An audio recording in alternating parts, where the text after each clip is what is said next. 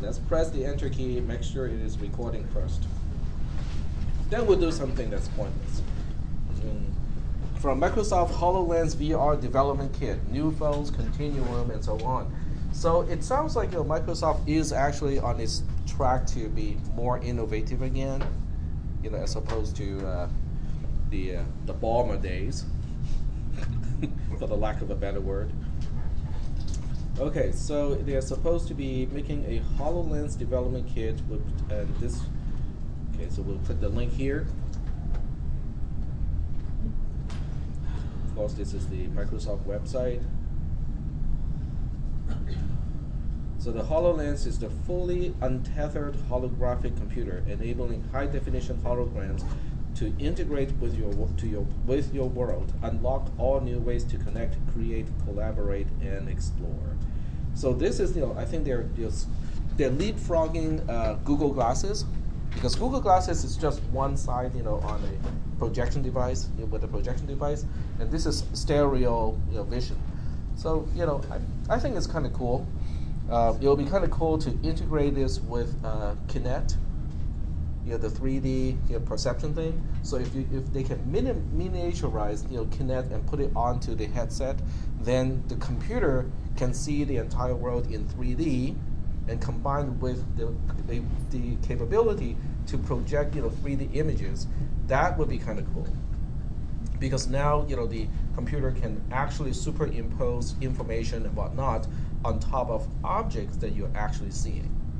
So that's so I really think this is exciting. I mean, this really helps to push the envelope to the next level. So it's AR, it's augmented reality. Yeah, it's AR, and I guess they might have an option to cover the entire lens, then it's VR, right? It's easy to turn AR into VR by not letting actual light coming through. You can imagine this can be integrated into a GPS, like for navigation.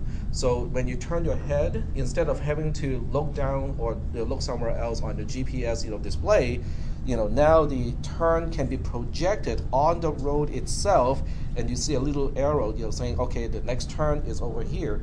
So you never really have to look into the GPS and go like, how far am I away from the left turn, right? Then your eye will be here, will be looking down to the GPS screen, and not actually focusing on on driving on the road. Or a 3D road. Sorry? Or a 3D road in the sky. Yep. So if they do it right, there's really a lot of potential. Okay, and I think this opens up a whole new area of app development, because it's still going to be app development, but it's not what you already know about app development on the boring devices like these. Okay. The big question is, how are they going to click with a 3D thing? I know it's not assembly language programming, but I'll let you guys think about this a little bit. How do you click when you are going to use a device like that? Would you use voice command? Voice command may work, but voice command does not have precision. Yep, go ahead. It tracks the eye's movement. Yep, they can track the eye movement. Yep. I've seen some infrared technology that just notices your movements, and that's the click, your gestures. But you can't do that when you're driving, especially a stick shift. Because when I'm cornering, my two hands and my left foot will be on the paddle, my right foot will be on two paddles. So I can't really, do any type of hand gesture at the time. Gesture on the clutch. I'll tell you one potential solution. Okay, so what they can do is they can project a clickable thing, on the 3D display, but it will at a different depth from what you normally would be seeing. So it can be closer, it can be further away. Okay, depending on what you're actually interested in. So by moving your eye to focus on the near object, that can be counted as a click. But then, this device needs to be able to track your eye movement, because, when you look at closer objects, your eye goes like this. When you look at far objects, your eyes go like this. So they can use that as a mechanism to say, okay, I want to select this, I want to select that. I guess blinking can work too, but that's kind of dangerous because we naturally blink. So if you so happen to blink at the same interval, like tick tick like that, naturally, and the computer thinks you're clicking, that may not be a good option. So this is kind of interesting. They will have to do something about the user interface, so it's not really just projecting something, but you can also use it as an input device. How many years until we have neural linking? So we can just think. I don't know. I'm still waiting for that. I'll be the first one to line up and say, yeah, I'm ready for beta testing, or even alpha. Give me my nanites. Alrighty. So anyway, this is a Slashdot. How many people know Slashdot already? It's like, yeah, I check it every hour. So no, you guys don't know about Slashdot. The name Slashdot is interesting because the guy who came up with this name was trying to confuse people. Because when you spell out the URL to this website, what is it? It's http://dot.org, right? So the question is, which part is the word slash, which part is the word dot, as opposed to the symbol of slash and dot? So that's why they named the website Slashdot, is because it's intentionally confusing when you spell out the URL. And I can imagine the Federation of the Blind may have an issue with this because it is not accessible according to the ADA.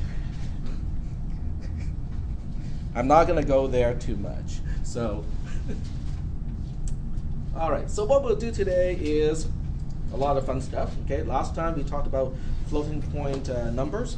So what we'll do today is kind of like there are two things we're going to do today. So I'll give you your homework assignment first for the next month, Tuesday, and then we'll continue to talk about floating point numbers. So we'll go to wrong class. Take this class. There we go. Okay. So I did manage to finish up the skeleton of a new processor. So I'll display that first and explain, just in words, the components, and then I'll describe your homework assignment. I made a subsection here. It is, I should have indented this one too, so just hold on 1 second. Let me indent that one too. Okay. Indent, there we go. All right. So this is all good. So there are like 4 things here. The first one is who is driving which bus. That's what we talked about before the floating point discussion. So you kind of get an idea of, remember on the whiteboard, I drew some diagrams with lots of wires going everywhere, okay? So that's kind of that particular discussion. You can still read it. If you have not read it, you should probably read it first. But the focus is going to be on the second link here, which is text processor V2 for version 2. I thought about calling this text processor reloaded, but then it's not very scalable because the next version is going to be reloaded. So version 2 is a little bit more scalable. So we'll go ahead and save link as and put it into my temp folder. Okay.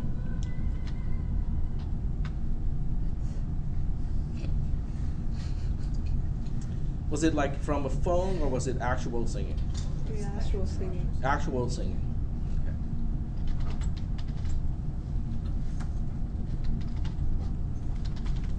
You guys want to write up a score and just run out and say 10, -5 to pi, or better yet, I. What is I? Imaginary, yes. And what do you call numbers that have the I component? Imaginary number. Complex. Yep. Complex, yes. You can also put pi on that number. What is pi? Or e, your pi, all those numbers are called what? Irrational. Irrational, exactly. So you can say, okay, I'll give you this score, pi. What does that mean? It means it's irrational. All right. All right. So this is the new processor, which is better than the old one. You can still download the old one and compare to this one. But this is slightly better because I think I cleaned up the design quite a bit. So it's easy to work with, and it is also in many ways more flexible. But the diagram is cleaner. You can see there are not as many connections as the first version of my processor. You can do the comparison later.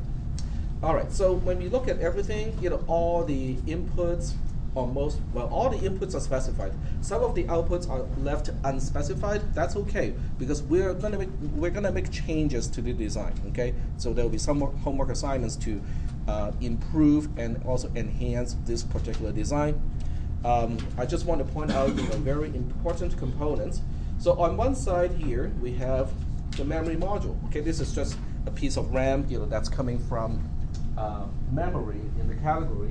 We already know how to deal with RAM. Okay, there's the address bus, the data bus, the chip select. Okay, are you talking to me? The clock line. Okay, the transition of the clock will write content into RAM. Load, LD, which is basically controlling, are we specifying a read operation or are we specifying a write operation? And clear is basically just a reset line. So when that line is asserted, all the content in this particular RAM module will be cleared to zeros. Okay, so those are the interface to a RAM module. That's not really the main focus of this particular design. So I'm going to scroll a little bit like this, because this is the processor. And all the lines going to the right-hand side that are now truncated because I did not show the RAM, that's how the processor interfaces with RAM. Okay, I was not able to find a tool to draw a boundary box for the processor, but this is close enough, I think it's going to be okay. Are there any questions about which part is the processor and which part is quote-unquote outside of the processor? So the RAM module is the only part that is outside of the processor. The reset line is kind of outside of the processor too, and also the clock. So these two are global lines. They go everywhere. Okay. So I would just direct your attention to these two lines. If I click on one, no, it does not show attributes. No. Okay. I was hoping that it would show you the how this line is connected to everything else. Does anyone know whether there's a way to do that? Some tools allow you to do that. If you select a particular line, it will highlight all the connections, but apparently this tool does not have that ability. I think if you click on the simulation mode, and then you click on that line, it will highlight the whole line. Okay, so let's go to simulation mode. Oh, there we go. Thank you. So it has to go to simulation mode first, which doesn't make sense because in the design phase, sometimes you want to be able to see that too.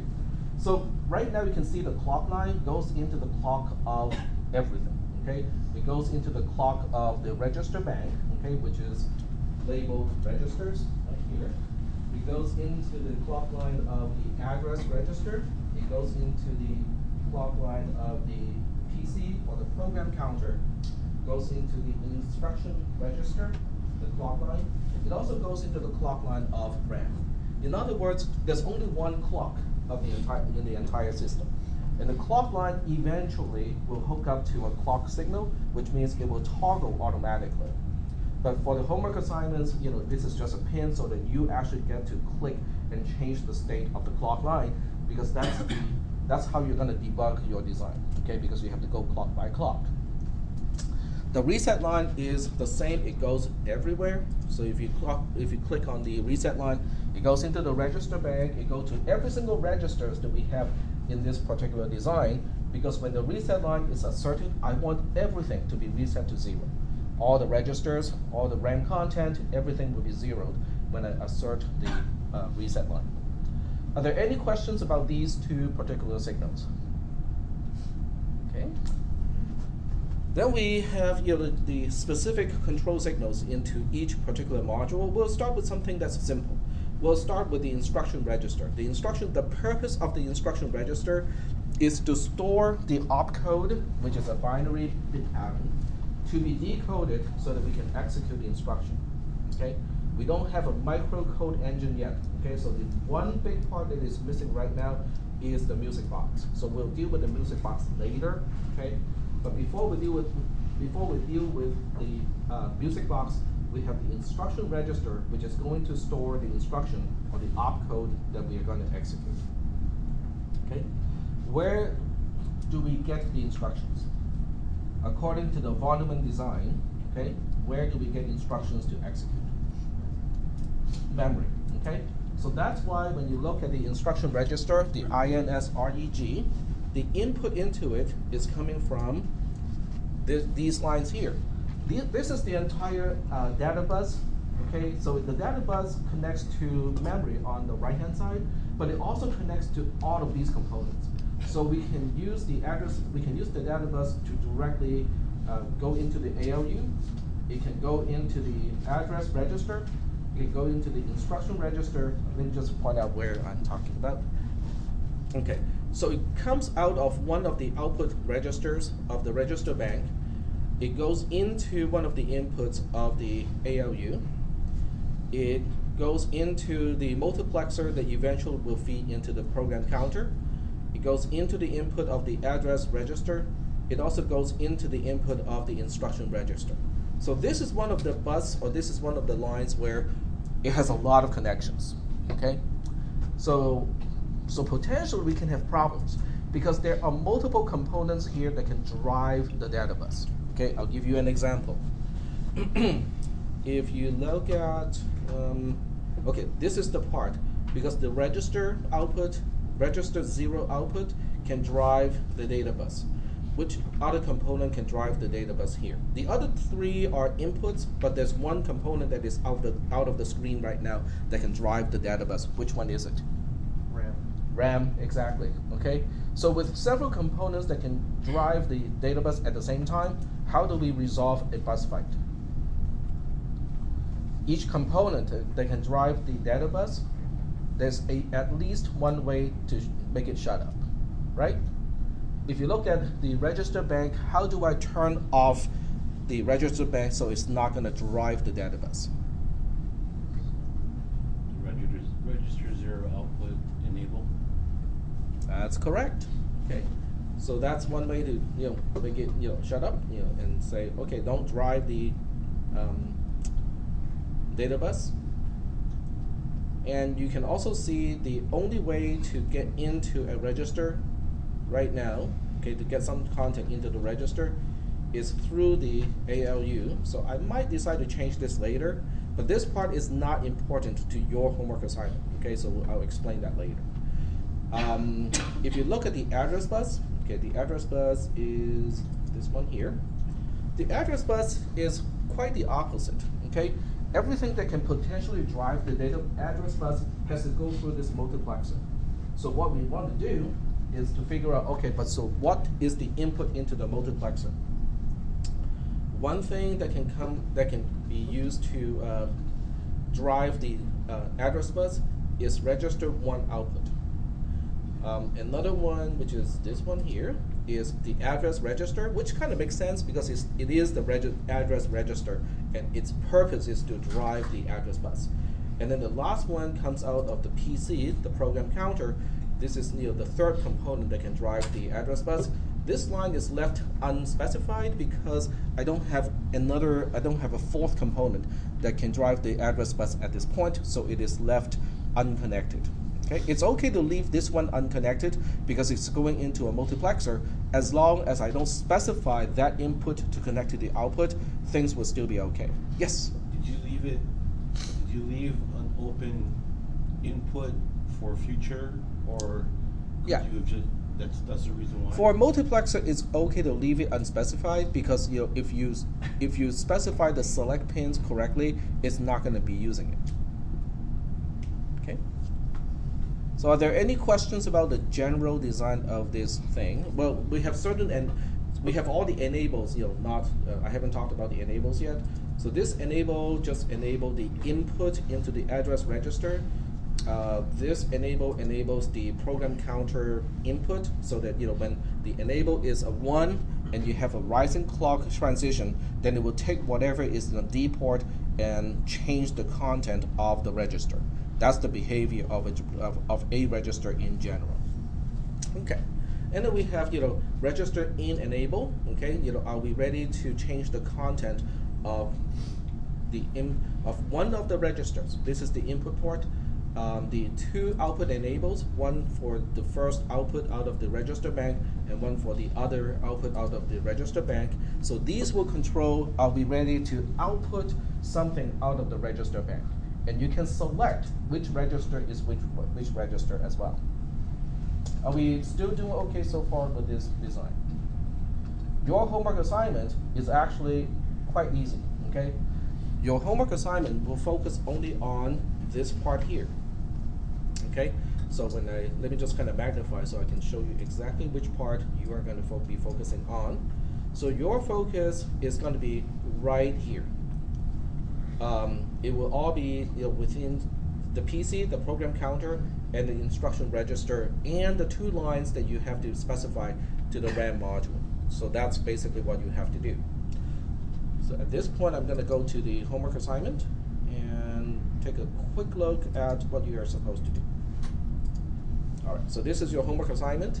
The fetch cycle of a processor would use the program counter, the PC, to specify a location in memory. That will be the location where the opcode is located. The content of that location is then stored in the instruction register. The instruction register is abbreviated as INSREG in the diagram. After this, the program counter auto increments, so PC will auto increment because you'll be ready to read the next opcode. Okay, so it has to be ready for the next one after you read the current opcode into the instruction register. The PC should also auto increment, so be ready for the next instruction. In this assignment, download my version 2 processor design, which is in the other window right now, and start with doing the above operation by hand. So what you want to do is to switch to this one here and go into simulation mode and just try to figure out what you need to click, what you need to specify in order to do what we're supposed to do. Okay. Now you might want to do this because the content of RAM is all zeros. It's pretty hard to design to debug the design because the register starts with a content of 0, and all of these RAM locations also start with zeros. So what you might want to do is to change the content in memory so you have some actual non-zero values. Now what you specify here is not important because nothing is really decoding these instructions. So you can just specify a whole bunch of nonsense values. Okay, anything that's non-zero is going to be okay. And then you want to say, okay, but how do I get that 2, 3, okay, into the instruction register? How do I auto increment the PC? So if I were to repeat the process, I'll be reading 1, 2 next, and then I'll be reading FE, and then I'll be reading D0. Okay, but you want to do everything by hand first. You might want to keep a log on the side, or rely on LogicSim to keep a log for you. Okay, because keeping a log of all these clicking can be kind of troublesome. So one thing you can do is when you're in simulation mode, you can go to one of the options here, go to logging, and then you can select what you'll be logging. There's a lot of stuff going on here. You don't need to log every single one of these. So what you want to log would be the clock line can be useful because you will be toggling it from 0 to 1 and back to 0. The instruction register, okay, so you can do a shift click to select multiple items. So the instruction register enable is going to be important. The program counter enable, program counter input selection. Let's see, RAM load, RAM select, those will be useful too. And then control click can let you select something that's not in the block. So if you control click the one that you do not need, it will just leave it out. Let's see, I think that's it. Okay, so these are the signals that you definitely want to be able to log as you do your experiment. Okay, let me show you what happens when you do a log. Okay, so all of these are now being logged, and if you go to table, it's gibberish. Okay, at this point it's just gibberish. You can also go to file. You can specify a file to log the output. Okay, so that way you can re-examine the output file. Okay, I'll just go ahead and specify one so you know what it looks like. So I'll go to the temp folder and we'll specify a file. Okay, output.log is the output because I want to show you what it looks like. It's really, really simple. The output, you can use any text editor to take a look at it. So right now it is enabled. It has a header line. so I can close the window. So I'm going to do something that is completely, not going to work, okay? So I'll just go ahead and go to the clock line, click it a few times, yeah. And it will go to PC enable, click it a few times, click this a few times, turn it off, go to the RAM, interface, click this a few times, like that. Okay, so I'm just going to say, I wonder whether that is going to do the trick. What do you think? No, okay. But it will suffice, to demonstrate what I want to demonstrate. Because now you can go back to the log window, go to the table, and it shows you what has been done previously. So the ordering of this doesn't seem to, is that in the right order? Was it the order of inserting into the table? I don't think so. I think it's kind of random. Yeah. It's kind of random, but everything is here, okay? In other words, it kept track of, the state of all the components that we have selected. Now, this can be very helpful because when you're doing this and you say, oh, this is getting it done, okay? I think I have solved the puzzle, and then you have no recollection of what you just clicked. Guess what? This will be helpful. This keeps track of what you have just clicked, what you have just done, to specify the pins. Okay, let's say, Logisim crashed before you got a chance to look at this. What are you going to do? Go to the log file, okay? So we'll go to the regular text window here and take a look at the log file. So we go to temp, take a look at output.log, and it has exactly the same content. So this is how you can basically debug for this particular homework assignment. Okay, you're trying to figure out in what sequence do you want to specify the zeros and ones in the clock, the enable pins, the selection pins, and stuff like that, so that you can read consecutive locations from RAM into the program counter. Does everybody understand what this homework assignment is about? Yes? No? Yep. So we don't have to do a reset, right? We're just incrementing.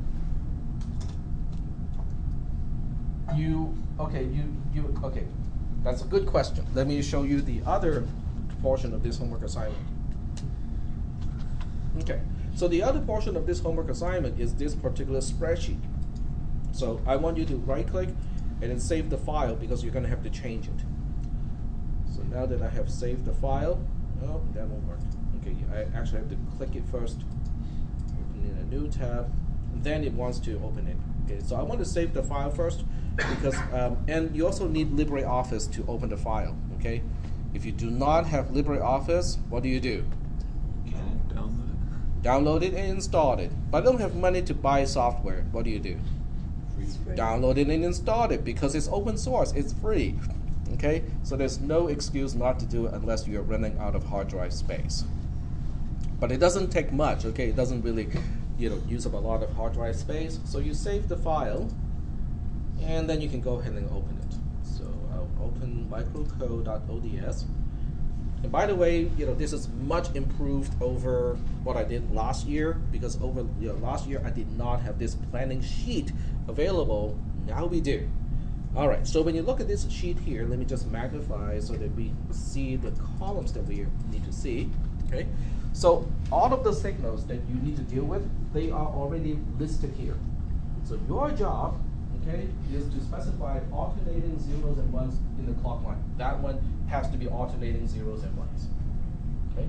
But on each row, you can now specify either a 0 or a 1 for a binary signal, or an X or question mark to say it doesn't really matter, okay? Because some of these signals does not matter at all. You can specify any value from 0 to 7 and it would not impact what we are doing with this particular design. Are we doing okay so far with this? Okay. So what you want to do is to finish one row at a time and say, okay, I want the clock to be, when the clock is 0, I want this signal to be a 1, I want that one to be a 4, okay? Some of these are not binary. The selection lines, some are binary, like for RAM, this is binary. It's either 0 or 1. For the program counter, this is a 1 or 0 because we can either select Nope, I take it back. This is still a binary, because there are only two inputs feeding into the program counter, from the counter itself, or coming from another line. And then, okay, I think I know one design flaw already. I'll describe it later, but at this point, I'm not going to change it for your homework assignment. It will be changed next time. This select is different, okay? This is all dealing with the register bank. This is for the input into the register bank. And because we have 8 registers, this select is going to be how many bits wide? 3 bits wide, okay? Because we have to be able to select one out of 8 registers. Same thing for the output, 1 out of 8, 1 out of 8. And then the ALU also has 3 bits, because I think I specify a 8 input multiplexer. So this also is 3-bit wide, which means it is a number from 0 to 7. Okay, are there any questions about how to use this planning template? So the first thing you know for sure you will have to do is to put zeros and ones here. So how many zeros and ones do you need? That depends on what we're trying to do. So if you might be able to do it in 3 cycles, okay? This is 3 cycles right here. You might be able to do it in 2 cycles. You might be able to do it in 4 cycles, okay? So the number of cycles is not specified. But what you want to accomplish is to go to the program count, use the program counter as a pointer. Go to that location, retrieve the content at that location, and store it into the register, and then increment the program counter. For those of you who have absolutely no idea what I'm talking about, but you think you're familiar with C and C++, this is the equivalent code in C++. So let me use mouse pad. Okay, so I want the instruction register to store this. That's basically what we want. PC is a pointer, okay?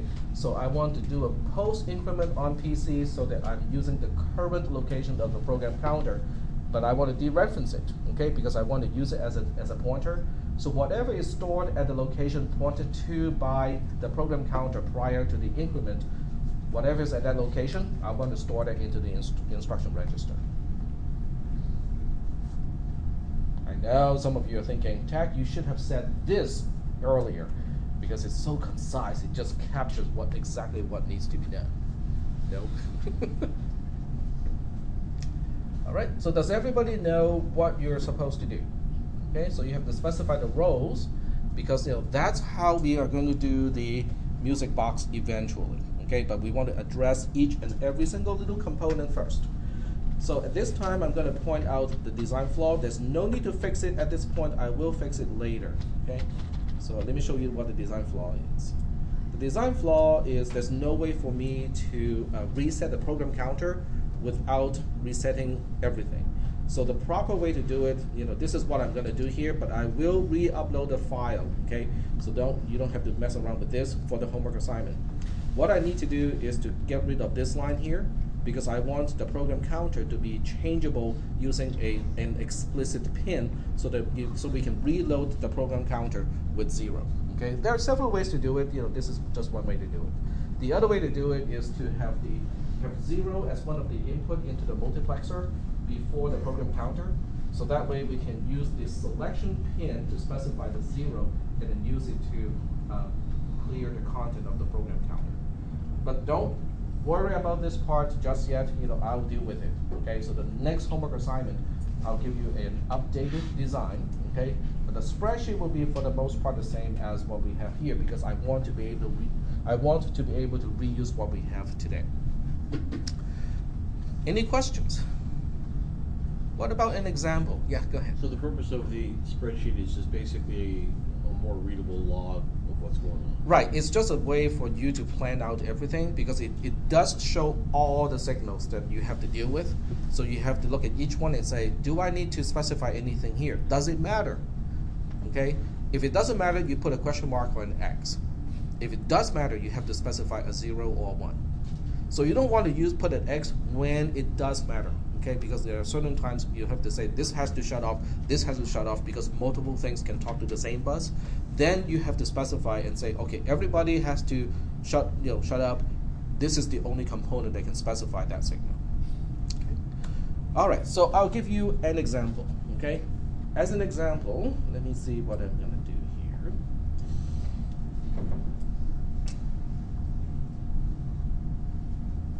Okay, I know. So what I'll do is I'm going to say, I want to perform a calculation and store the result back into a register. Okay, this is something that we have done before, but not in the context of everything connected like this. Okay, so I'm going to specify the operation, and I'll just write it down using mousepad. So this way we have a document of what I'm about to do. So I want register A, which is the first register in the register bank of 8, to be register A plus register B. So I want to add the values of register A and register B, assuming they are already loaded with something, and store the result back into register A. How do I do this? Okay. Is that okay? Does everybody kind of understand what I want to do? Okay. So let's go ahead and do this. So keeping in mind, it's register A and register B. Okay. When you look at the design, it's not going to be able to show you, what we can do with this. So what you want to do is to specify some non-zero values into register A and register B first, so that we can actually check whether it's doing what it's supposed to. So by switching into the simulation mode, we just right-click and say View Register Bank. And inside the register bank, we want to change register A, which is the first one, to a particular value. So 0.5 is going to be fine with this one, and we'll specify 0.7 for this one. So we want to compute the sum of 5 and 7, which is going to be C in this case, because it is in hexadecimal. So I want to store 0C back into register A, which is the top one. Okay.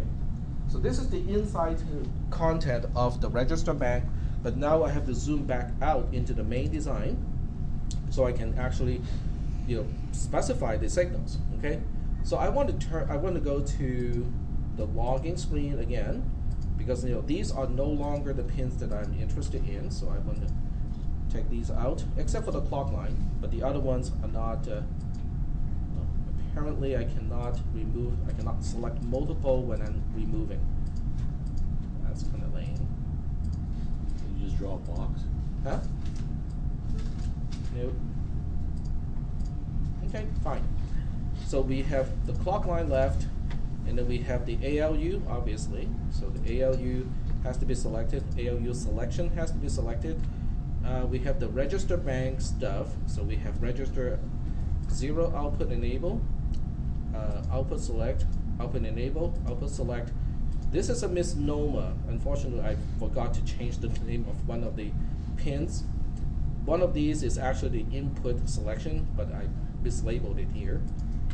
Obviously the result of copy and paste. And I'll add all of these to the log screen here, so this way I can keep track of all of those things. And make sure I'm still logging into the file. It is enabled. Okay, very good. Close the window. Okay, now I'm ready to do my experiment. So the first thing we have to do is to specify the input into the ALU, and also to specify what operations we're going to do with the ALU. All right, well, we have to go into the ALU to find out, okay, which one, where is the adder? Is it the first operation or the second operation? Which one is it? So we go to, let's see, we're in simulation mode. Then we go into the ALU. We go to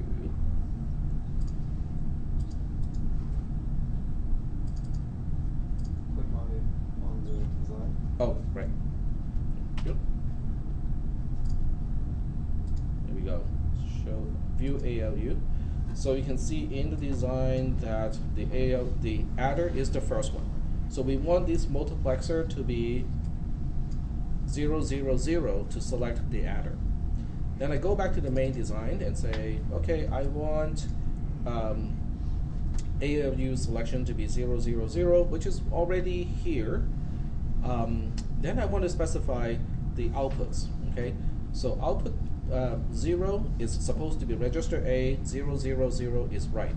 This one has to be 1, okay, because I want register B to be the other output, and then I want to enable the registers as outputs. So I want to enable this, okay. So at this time, we should have 0, 5 coming out of this line here, and we should have 0, 7 coming out of this one here. You can click on the line, it will show you. So this is great, okay, because it's showing you that we do have 5, as a binary pattern is 0, 1, 0, 1, coming out of register 0 output, and then we have 7 coming out of this one, okay, which is great, okay. So this means I have specified the correct registers in the register bank to the output ports of the register bank. Are we still doing okay so far with this step? Then I want to check the output of the ALU, but I can't really see that. But from inside the ALU, I can see that at this point. So inside the ALU, I can, well, the output enable is not turned on, so that's why we are not seeing anything. But at least we can click on this line and see whether we got 12, okay? 0, 0, 0, 0, 1, 1, 0, 0 is 12. So the adder is giving us the correct output, but the ALU does not have the output enabled, so that's why we're not seeing it through the port. Okay, well, that's okay, that's easy to fix, because we can go back to the main design, and now we say, okay, ALU, you can now present the result of the selected operation to the output. Okay, we put a 1 here. So at this point, the output of the ALU should be 1100. Now, how do you know which pin is which pin? I think some of you have already observed that. If you just hover the your mouse pointer over a particular port, it will show you what it is. Okay, so I took out all the actual text description because it's making the design very busy, more busy than it should be, and instead I just leave it so that you can just hover over a pin or hover over a port to find out what it is. All right. So now we want to check this output here because this is supposed to be the ALU output, and we click on it, and it also has 1100, which is the sum of the 2 registers. Great, okay. And then what do? We track down where this line is going, and it's going into the register input port. Okay, this is the data port of overwriting a register. We are already specifying this is the mislabeled one. This is supposed to be register input selection, not register 1 output selection. So this is supposed to be selecting which register is going to be overwritten. It's already specifying the right register to overwrite, okay? Because we want to overwrite register 0, excuse me, register A with the result of the addition. So what is left to do? Well, what is left to do is we have to turn on the input enable, okay? To basically say, okay, register A, I am selecting you, I want you to update, but at the following following transition of the clock, because I haven't done a single thing with the clock yet, right? This is all having 0 as the clock. So I get into the design because I don't want to make any assumptions. So I'm going to go into the design, right click on the design here, view register bank, and just double check and make sure that everything is ready, that register 1 is getting ready to be selected. And well, I'm sorry I got it wrong because this register 0 is going all the way down here. So what I did was it's not going to work. But how come we got the 0 and the 5 and the 7 out?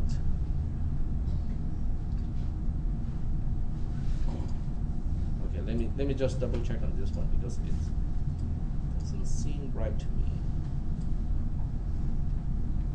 I see why. Yeah, because I flipped the input, but I did not flip the output. I'm sorry. This is my mistake. Okay, but we can still fix it because we just have to flip the bits, of the input register, because we want to overwrite this guy, and this guy should be the last one. So 111 should be the selection. So we go back to the main design and go like, yeah, well, We can always fix that. So now if we go back into the design, yep. Do you have to disable the output before enabling the input, or can they be both enabled at the same time? That's a good question. Okay, the question is, should we disable the output before we enable the input? If you disable the output, then the ALU input has nothing to specify anymore. And then the ALU would just be, the input to the ALU would then be floating, which is not a good sign. But what if you drop from the, let's say... Well, let's take a look at what's going to happen, because I know what your question is. Yeah. Your question is, the moment we change the register, it will also automatically change the output of that register, which goes back into the ALU, and the ALU would do its thing, and then go back and change the input into that register in the end, right? That's basically your question. Yes. We are saved because the register will only update on the rising edge. Okay, so nothing is going to update unless we have a rising edge, but when it does update, it will only update on that one edge. So it will only update once, even though the input will change later. That's after the rising edge, and it won't affect the content of the register anymore. So that's a very good question, but it's not an issue in this case. Okay. All right. So now we have selected this register, and we do have the right content specified here. The only thing that is not done is the clock is not triggering. Okay. It is going to trigger on the rising edge, which means the moment the clock line goes from 0 to 1, that register will change. Okay. So now we go back to the main design, and we say let's clock it. Okay. So go from 0 to 1, and then back to 0, okay? Well, unless you have something to do at this time, okay? But what we'll do is we'll check out, what is inside the register bank, right-click, go to View Register Bank, and this one is updated to C, right? Which is correct. All the other ones are not, updated. So we go back to the main design, and then we look at the output out of the ALU. It is changed to let's see, 16 plus 3, which is 19, which is correct because it's computing 12 plus 7, okay, which is okay. And it's still going into the input of the register bank. Register bank is still selecting register A as the register to override. How come it's not getting overwritten? Because the clock has already triggered.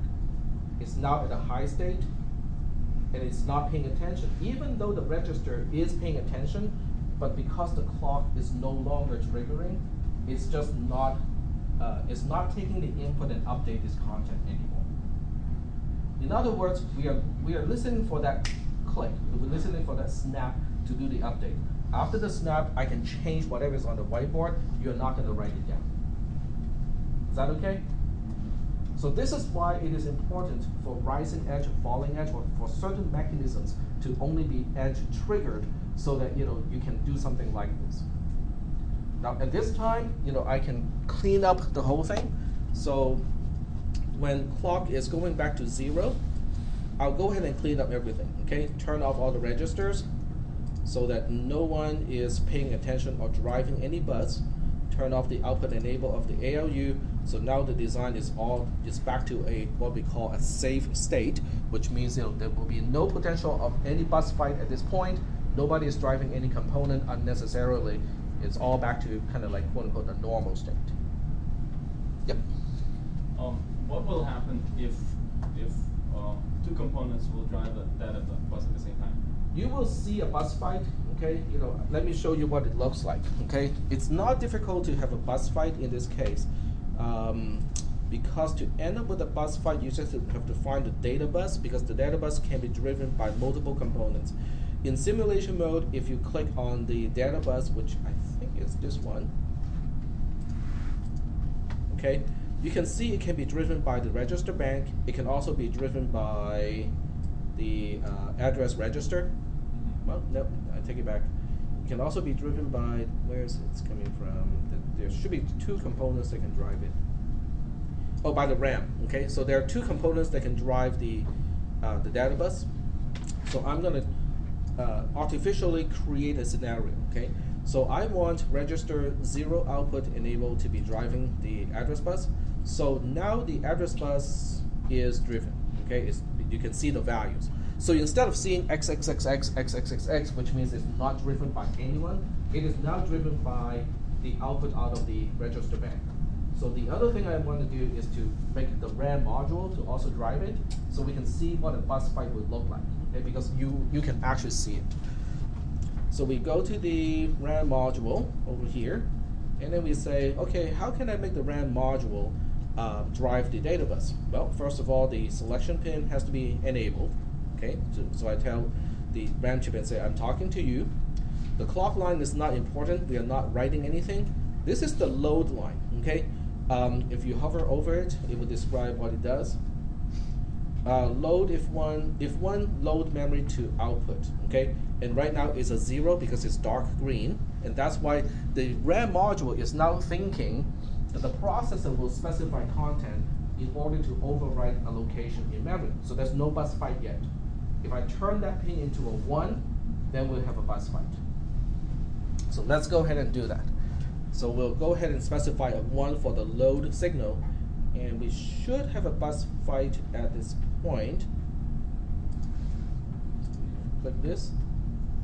Nope, There's it's no third component enabling. Just do. sorry? Well, the data line should be driven by the, and we don't have the same values here. Because there's no address selected. Well, there's always something. Oh, I see. Thank you. The address line is, this is actually not, this is not simulating actual hardware, because if it's actual hardware, there's always some voltage. Okay, it can be 0 volts, can be 0.25 volts, can be 1 volt, can be 2 volts. There's always some kind of voltage on a particular line, so it's always interpreting that voltage as a 0 or 1, and as a result, there's no such thing as all the X's to the address bus, because there's always an input. But in this case, you're right. Okay, that did not work out because of that. So if I specify the content to come out of at the address register, which will need a 2, excuse me, or 1 0 into here, then we end up with a bus fight. So you can see with the bus fight, it is all red because it says, well, we don't know, the bit positions that are E's basically are the differences. Okay, so when you look at this, we have bit 0, 1, 2, 3, and bit 5 having E's. So it means, with those particular bits, one thing is driving it one way, the other thing is driving it the other way. The zeros, on the other hand, are basically saying both components are driving bits 4, 6, and 7 to low. So it's not a fight. Are we okay so far with how to interpret the output of these wires? So you definitely don't want to end up with a red line, because a red line means you have a bus fight. With the homework assignment, I don't think it's really possible to end up with a bus fight. But with other homework assignments that we'll be doing later, then you can definitely end up with bus fights if you're not careful. Any other questions?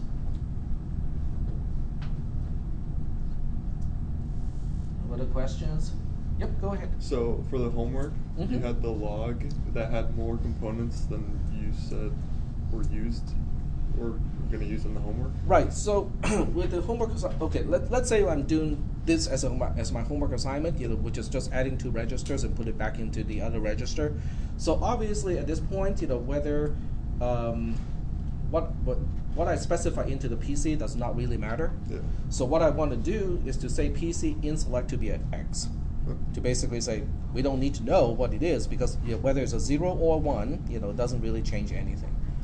On the other hand, we do want to make sure PC enable to be a 0, because we don't want the program counter to update on the clock rising edge. So that's how you want to specify, because you specify what matters to be a 0 or 1 or the actual value, and then what does not matter, you can just say put an X there and say it doesn't really matter. Okay, any other questions?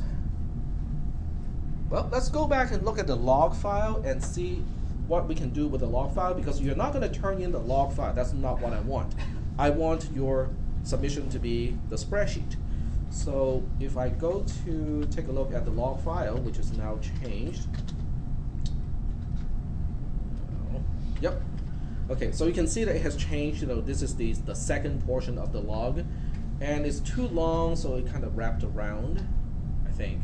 Yeah, the caption wrapped around, but not the actual signals. So the clock line is this one, ALU output enable is this one, and so on. So what we want to do is to basically look at everything here, because all of these things happen when the clock line is a 0. So they can all happen at the same time. So we look at this and we say, okay, what is the final state of the clock line being low? So we have output, ALU output enable being the 1. We have, I think this one is register. Okay, this is the ALU selection. It's 0, 0, 0. This one is register 0 output enable. Okay, so we have the output. We have to enable the output of the register bank. This is the selection of register 0 output. This is register output enable of the other output port. This is the selection for the other output port. This is the input port because I flipped the multiplexer, okay? And this one is the last one, and the last one is register input enable. So the last row is the only row that is important, because everything that happens from, let me turn on the line numbers so we can see, so I can refer to the line numbers. So everything from line 24 to 32, those are all basically steps within the time when the clock line is low, so you can capture all of those in one single shot. So to turn in, quote unquote, this homework assignment, I really only have line 32 as 1. I have line 33 as 1 because I have to toggle the clock to actually update the register. And then we have to go to 34 again to basically reset everything. Yep. Do you reset everything on the clock 1 or clock 0? Or it doesn't matter? Okay, so the question, that's a good question. Most components, if not all, they have, by default, the rising edge is going to clock in the data into the RAM, into the registers, and so on. So setting up everything when the clock is low is really important, okay? When the clock is high, you can change certain things, but probably not something that would affect the component that is going to clock the data in, because then you end up with a race condition. A race condition is basically, you have two pieces of hardware, okay? So they go through different silicon paths. And the end result depends on who gets updated by the time this gets there, okay? So you don't want to have a race condition, which means when you specify a 1 on the clock line, the only things you can change would be things that do not affect the input into things that are actually clocking something in, okay?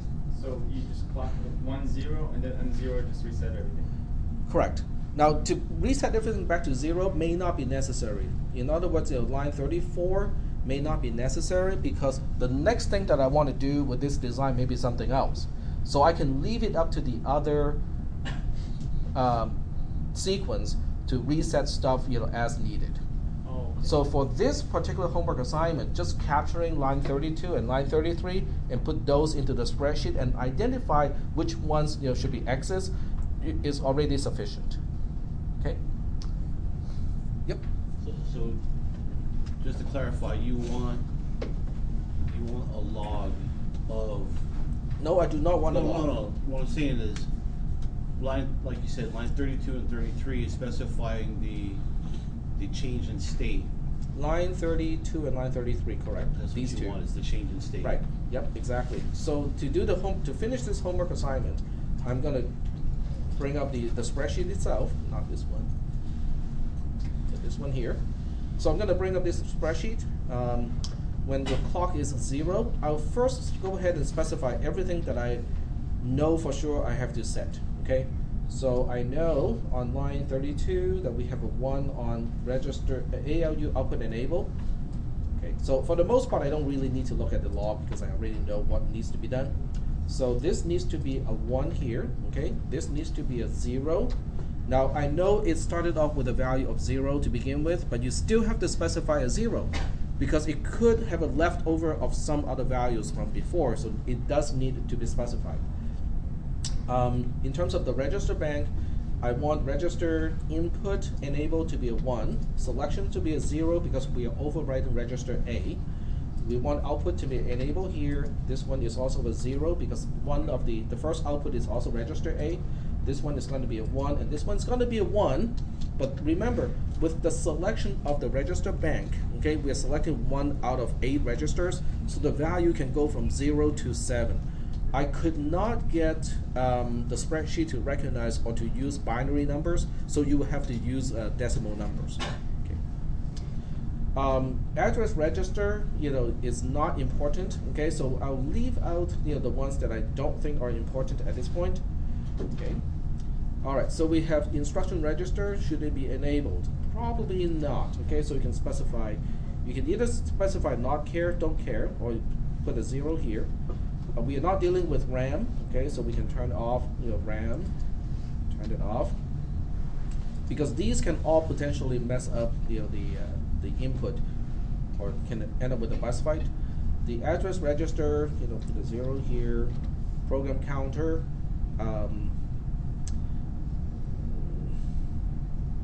There's no need to enable the program counter. It should not be updating here. The input select is the one that's going to be an X, because if I disable the program counter so it cannot possibly be updated, how you specify the multiplexer before that becomes irrelevant. Okay. The address register, we also wanted to specify a 0 because we don't want to accidentally change the address register. So this will be the first row. The second row is going to be pretty much a copy of the first one, except for one control signal. The only control signal that's going to be nope, actually, I take it back. Everything is just the way it is. The only one that's different is the clock itself, because we want to maintain the output of the ALU while we update the input register of the register bank. Yep. Can you pull up your the log, your Linux the design? Log? Yeah. And put that up higher. Yeah. Okay. Thank you. So that's how I would do, my little imaginary homework assignment. What am I preparing you guys to do? How does this relate to something that you might end up doing at Intel, AMD, or ARM, or some other processor design company? What are we getting ready for? Program the microcode of your processor. Okay, the music box is not here yet, but this is going to be the content of the music box. Okay, so the music box will have all of these little snippets, okay, little sequences of zeros and ones, okay, and eventually, okay, so I can tell you this is a preview of what you'll be doing, and I know how many of you are looking forward to it. It's like, come on, let me do it now. Okay, so the preview is most of those pins, okay? Eventually, once we are done with the microcode engine, all the pins except for reset and clock will be gone, because all of those pins will now be driven by the microcode engine. So right now we have all of these pins kind of floating around, and you have to manually do everything because we don't have the conductor of the orchestra. Okay, we don't have an automated conductor. So you are the conductor right now. You have to say, oh, register bank, specify that as the input register. Register bank, specify that as output 1, specify that as output 0. ALU, specify that as the operation, and output enable. Okay, clock, okay, then you specify something else. So you have to do all of this stuff because nobody else is doing it. But eventually we're gonna automate this, okay? We're gonna quote unquote script the whole thing. Except that quote unquote script is part of the microcode engine, and you'll be basically working with the microcode engine to get this to work. Are there any questions about how this connects to the design of a processor, related to computer architecture? This is all the stuff that's going on inside the processor itself. Yep. Oh, that's a new way to take roll. So I'm gonna show you how we are gonna take roll this time. Okay, so you have to go to the lab and do this in the lab. So I want you guys to go to the lab and sign in. You can do it on your phone too. That it will register. So what you need to do is to just go to Moodle right now, okay, and it will register you as being present. Question. So if I'm on Moodle right now, it just knows that Yeah, I think so. Let me just check. So if I go to attendance. Yep. So 4 people have signed in already, and when I review this, I can actually see the IP address. So if someone is are you guys using 4G or Wi-Fi? using 4G. Using 4G. Okay. If you're using 4G, I'll fix this later. It's not a big deal. Okay. People who are not here are unlikely to sign in Moodle right now at this point, right? Okay. So for those of you who have a cell phone or a mobile device that can sign in right now, just sign into Moodle, go into this class, okay? Because that would just register you as present. If you do not have a mobile device, you can go to the lab, okay? Go to the lab. As long as you do it before noontime, it's going to be okay. But next time, I'm going to give you guys a password, a little passcode, so you will have to enter passcode to be present in the class. So this kind of beats passing a piece of paper around a little bit, okay? And if you have noticed, Moodle is actually very mobile friendly. I mean, it actually has it doesn't show you the same interface when you're using a small device. It actually gives you a more mobile friendly interface. The D2L. Is it? The D2L mobile is so hard to use. I'm not sure whether I should bring this up, but I think I'm gonna bring up anyway. Okay, and it's getting recorded. I don't even care about that. Okay, how many of you are ready for a new LMS? Not Moodle. Moodle is going to be around for a little bit. Okay, there are people who want to switch from D2L to Canvas.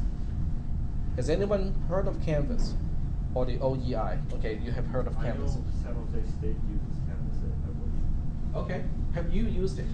I have. Okay, I've so heard good things of it. all right, so this is actually coming soon in your future. If you plan to be here by year 2017, it might impact you. If you think you'll be done by 2017, it's not going to impact you.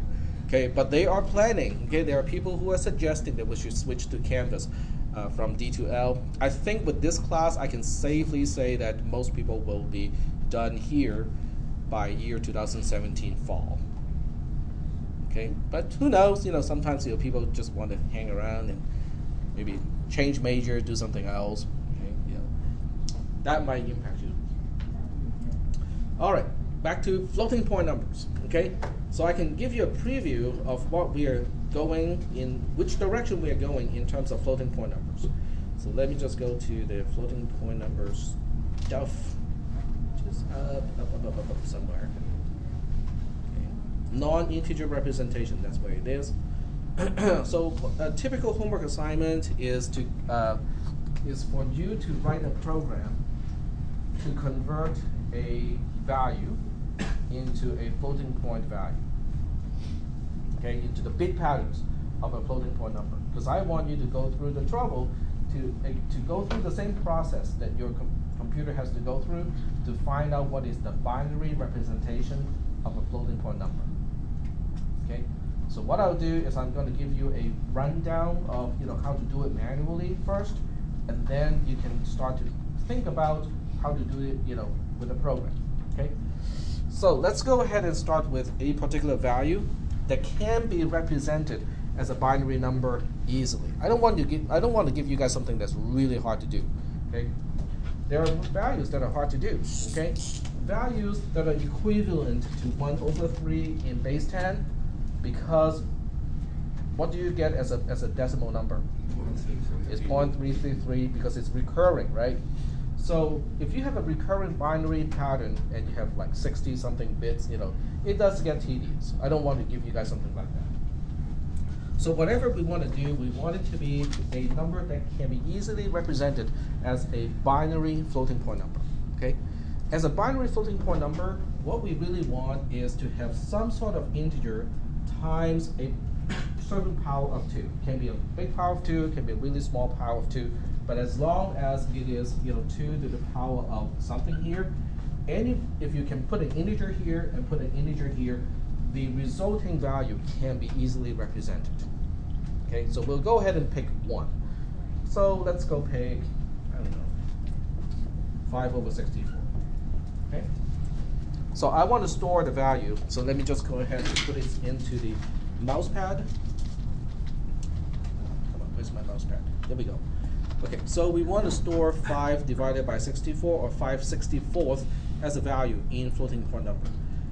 In double precision floating point representation. Okay, there we go. All right. So the first thing we want to do is to look at this number and go, okay, how do I coerce this into a 1 point blah blah blah blah times 2 to the power of blah blah blah notation? Because that's the first thing you have to do, is you have to normalize the number into that format. Okay, so we'll take a look at this number first. So 5 times 1 divided by 64, because I want to separate the quantity from the 2 power of 2, okay? So I want to do everything in binary now. So 5 is easy. 101 in base 2 is 5 times 2 to the power of, this is negative what? 64 is 2 to the power of 6. So 1/64 is going to be 2 to the power of -6. How do you write that? How many zeros? I know it is a point something, but how many zeros are we dealing with? Okay, 0.1 is 2 to the power of -1. I want 2 to the power of -6. How many zeros do we need? 5. 5 zeros, because it's the 6th place after the binary point. Okay, there we go. And this is all in base 2. Okay, 101 is in base 2. 0.000001 is also in base 2. Okay, well, if this is in base 2 already, there's actually an implicit point here, right? You can always add a point to the right-hand side of the least significant digit as a whole number, right? Because it's always there. So if I want to shift this point to the left by 1 place, what do? We end up with 10.1 times what? I have to adjust the exponent, right? I have to adjust, not the exponent, but the power of 2 accordingly. So how do I adjust the power of 2 when I'm having the mantissa? What do I need to do with the power of 2? You need to reduce I need to one. double it. If I have one, I have to double the other, right? So now I will end up with that. Is that making any sense? Because I want to preserve the same value. I'm just expressing the same value differently. Because eventually I want the mantissa to look like 1 point blah blah, and then we specify a power of 2 as the exponent. So that's what we do, but we are not in place yet, right? Because we want 1 point something. This is 10 point something. So we want to do it one more time. We want to shift it one more time. So now it is 1.01 times 0.0001.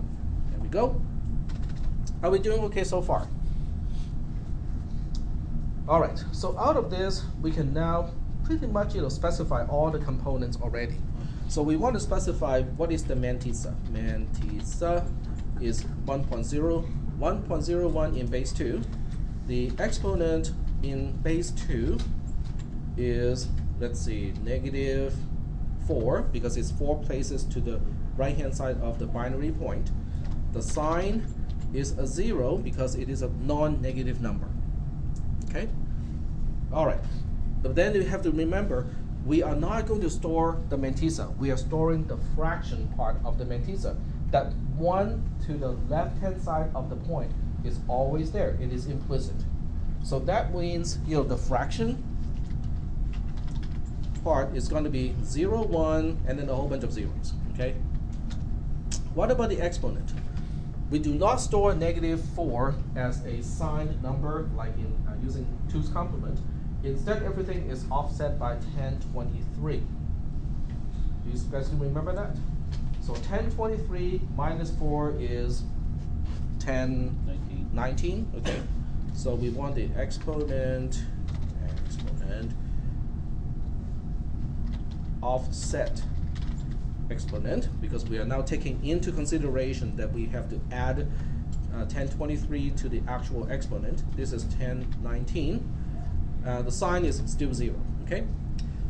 All right. I think we are quite ready to translate this into the actual number. So we'll now express this as the actual number. The sign is going to be 0. Sign is 0. That's the most significant bit out of the 64-bit pattern. The next one is going to be exponent, which is 11-bit wide. Okay, so we want to specify 1019 as an 11-bit number. And of course, I'm a little bit too lazy to do that. Okay, 1019. Okay, so we'll start with a 512. And we'll say if this is greater than or equal to that, specify a 1, otherwise specify 0. And then we say this is this number minus that number. And this number is whatever is left from the previous row. The rest we just copy. I know you guys can do this with your calculator. But as I tell people, if there's a harder way to do something, I'll do it the harder way. Oh, okay, I forgot one thing. This number has to be this number divided by 2. And we'll do this again, repropagate. We should have 12 bits. Okay, that's not right. Oh, I forgot one thing. I forgot it needs to do the multiplication to this thing. There we go. And then we need to repropagate this up and down. Up and down, like that. Okay. So what is the binary number that we are looking at?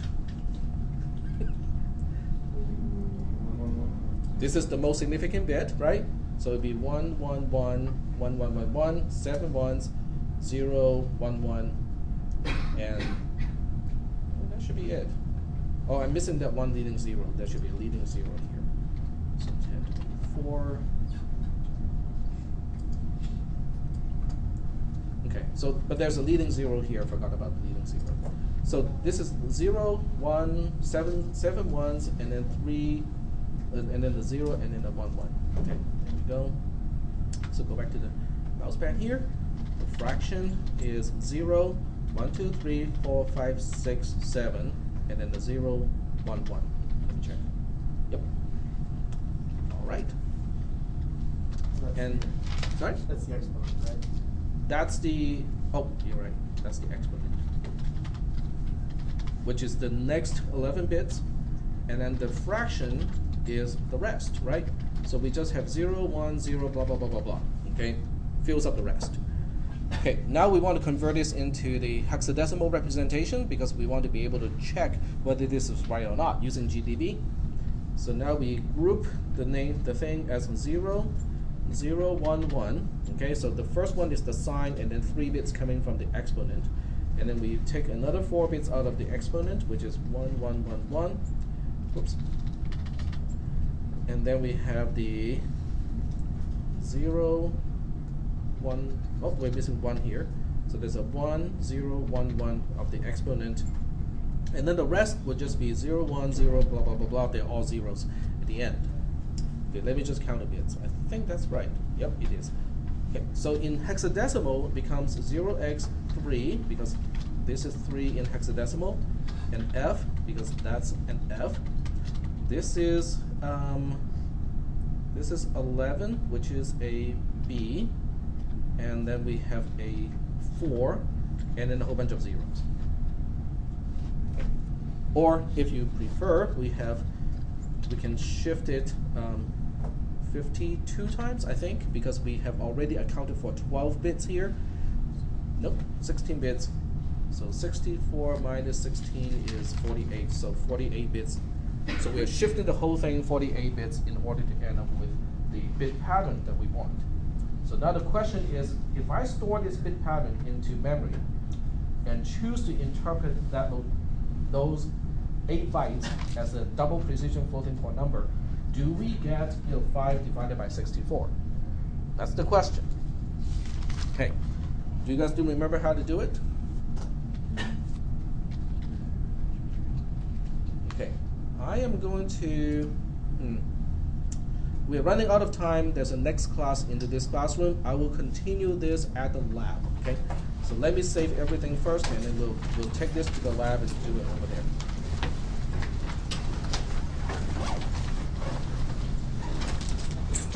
And the test is Thursday, right? The test is Thursday? We don't have a test schedule yet.